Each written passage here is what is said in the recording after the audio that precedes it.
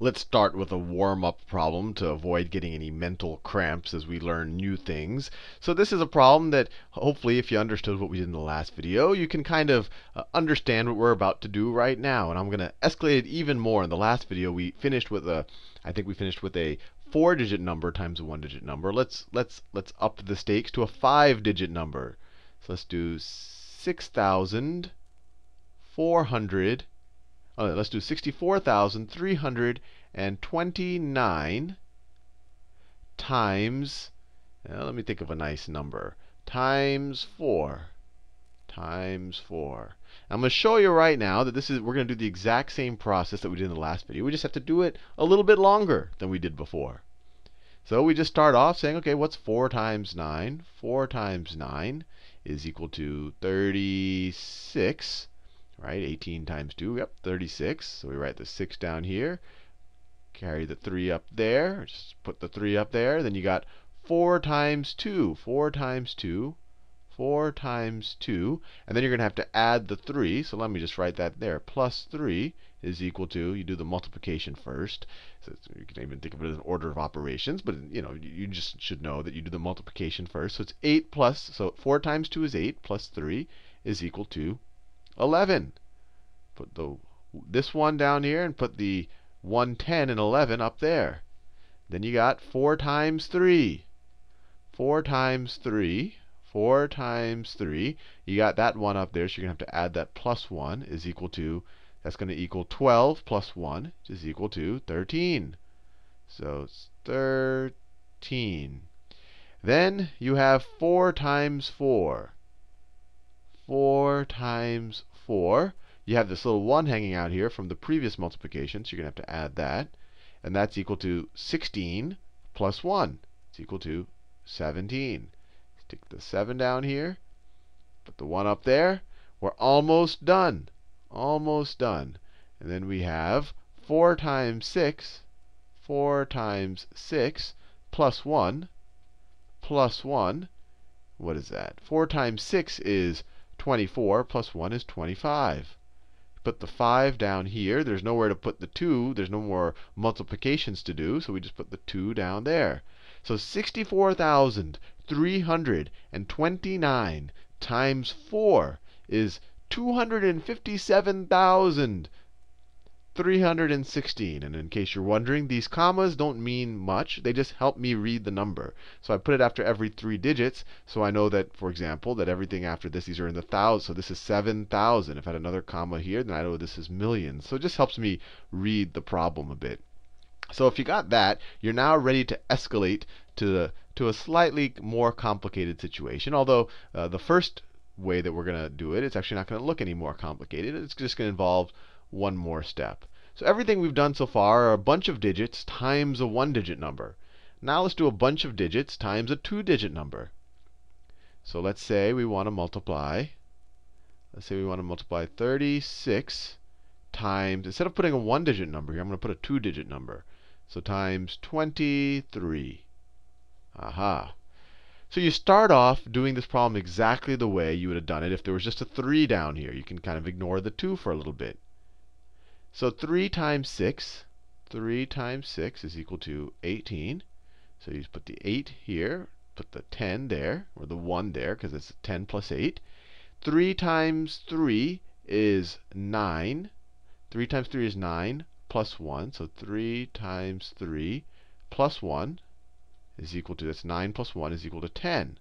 So you put the 10 there. There's nothing left. You put the 0 there. There's nothing left to put the 1. So you put the 10 there. So you essentially have solved the problem that 36, let me do this in another color, that 36 times 3 is equal to 108. That's what we've solved so far. But we have this 20 sitting out here. Right? We have this 20. We have to figure out what 20 times 360 is. Or sorry, what 20 times 36 is. So what you do to multiply, this 2 is really a 20. And to make it all work out like that, what we do is we throw a 0 down here. We throw a 0 right there. And in a second, I'm going to explain why exactly we did that. So let's just do the same process as we did before with the 3. Now we do it with the 2, but we start filling up here and move to the left. So 2 times 6 2 times 6, that's easy, that's 12. So 2 times 6 is 12. We put the 1 up here, and we have to be very careful because we had this 1 from our previous problem, which doesn't apply anymore. So we could erase it, or that 1 we could get rid of. If you have an eraser, you get rid of it, or you can just keep track in your head that the 1 you're about to write is a different one. So what were we doing? We wrote 2 times 6 is 12. Put the 2 here. Put the 1 up here. And I got rid of the previous one because that would have just messed me up. Now I have 2 times 3. 2 times 3 is equal to 6. But then I have this plus 1 up here, so I have to add plus 1. So I get 7. So that is equal to 7. 2 times 3 plus 1 is equal to 7. So this 720 we just solved, that's literally, let me write that down. What is that? That is 36 times 20. 36 times 20 is equal to 720. And hopefully that should explain why we had to throw this 0 here. If we didn't throw that 0 here, we would have just a 2. We would just have a 72 here instead of a 720. And 72 is 36 times 2. But this isn't a 2. This is a 2 in the tens place. This is a 20. So we have to multiply 36 times 20, and that's why we got 720 there. So 36 times 23, let's write it this way. Let me write it. Let me get some space up here. So we could write 30, well, actually, let me just finish the problem, and then I'll explain to you why it worked. So now to finish it up, we just add 108 to 720. So 8 plus 0 is 8. 0 plus 2 is 2. 1 plus 7 is 8. So 36 times 23 is 828. Now you're saying, Sal, why did that work? Why were we able to figure out separately 36 times 3 is equal to 108, and then 36 times 20 is equal to 720, and then add them up like that? Because we could have rewritten the problem like this. We could have rewritten the problem as 36. Let me write. The original problem was this. We could have rewritten this as 36 times 20 plus 3. And this, and I don't know if you've learned the distributive property yet, but this is just the distributive property. This is just the same thing as 36 times 20 plus 36 times 3. If that confuses you, then you don't have to worry about it. But if it doesn't, then this is good. It's actually teaching you something. 36 times 20 we saw was 720. We learned that 36 times 3 was 108. And when you added them together, we got what, 828? Is that what we got? We got 828. And you could expand it even more like we did in the previous video. You could write this out as 30 plus 6 times 20 plus 3. Actually, let me just do it that way, because I think that could help you out a little bit. If it confuses you, ignore it. If it doesn't, that's good. So we could do it 3 times 6. 3 times 6 is 18. 18 is just 10 plus 8. So it's 8. And we put a 10 up here. And ignore all this up here.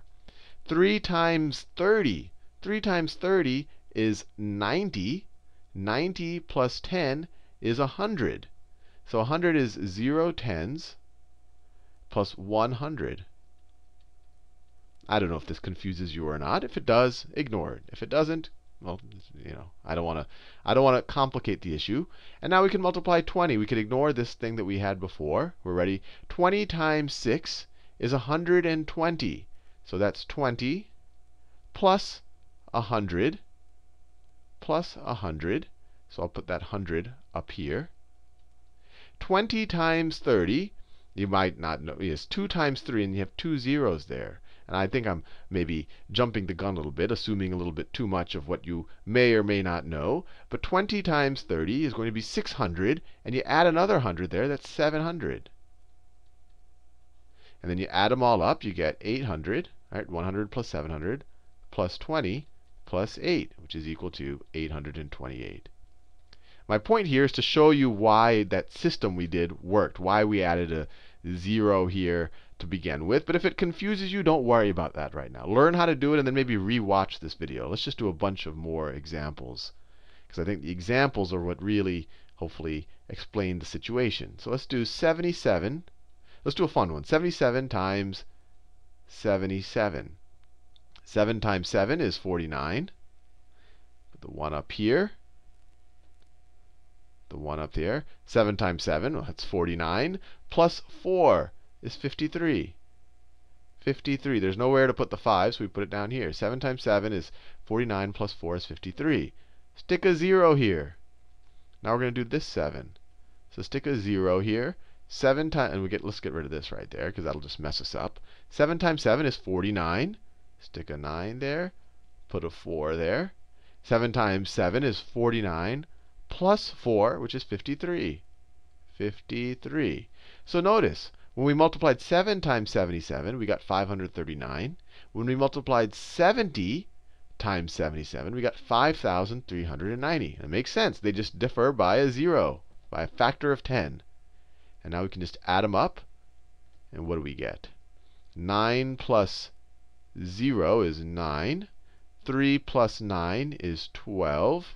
Carry the 1. 1 plus 5 is 6. 6 plus 3 is 9. 9. And then we have this 5. So it's 5,929.